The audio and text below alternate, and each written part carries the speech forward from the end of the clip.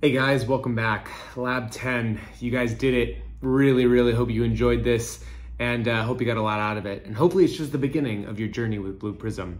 Today in our final lab, we're going to be talking about the control room. Now there's several different ways to kick off a process, and those are all in the instructions, so make sure you read them as usual. But today we're going to just show you a little bit of the control room, what it looks like, how you kick off a process. We'll also talk about some analytics, specifically process MI, which you'll see here in a little bit. So hope you've enjoyed this series, guys. One more lab to go. Let's finish strong. All right, guys, welcome back to Lab 10, the final lab. So here we have our Lab 10 process open. I'm in our process studio.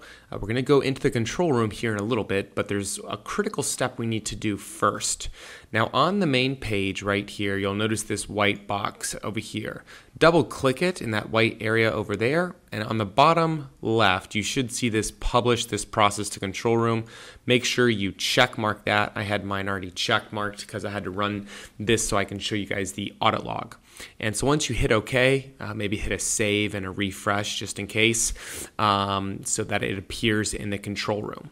Now once you publish that and you've saved it, go ahead and go into your interactive client and come to your control room here. And just in case on the right, you may want to hit this refresh just to make sure it loads.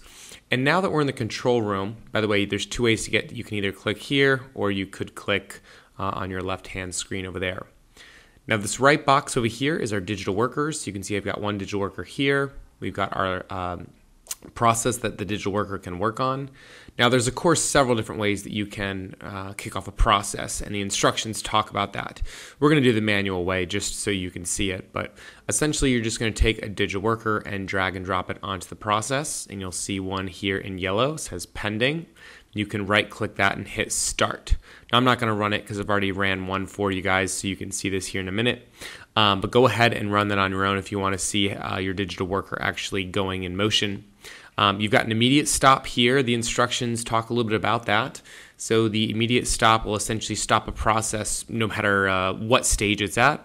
Request stop will stop it where the your stop question mark stage is completed right there. And if you right click, once it does get to completed status, it may take a little time, right click this, hit view log, and you'll see your auditing log over here. You'll see all the steps basically the digital worker can do. Notice that I can't go in here and delete any of this. This is for your protection, right? So that we can see the digital worker, what they've done, stored nicely in the database, any parameters or anything like that, okay? Now, the other thing that is really neat, specifically in Blue Prism, is our process MI. So if you come back into the control room here, you go over to View, go back down to Toolboxes, and you can see Process MI. Okay.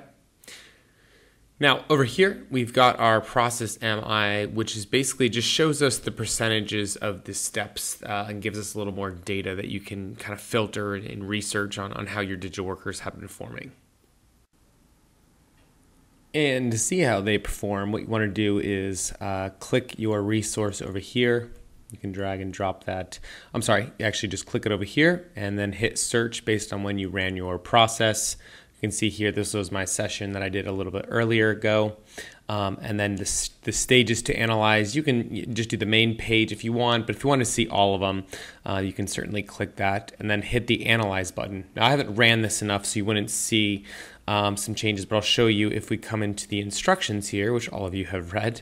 You can see that a process MI will basically, like we said, it's going to show you the different steps and the percentages, see how your process has basically performed with that. So with that, that should give you a little bit of an overview of the process MI. And that, folks, is actually our last final step in this. So we hope you've enjoyed this Learning Labs, and we'll see you on the review outro slide. Thanks.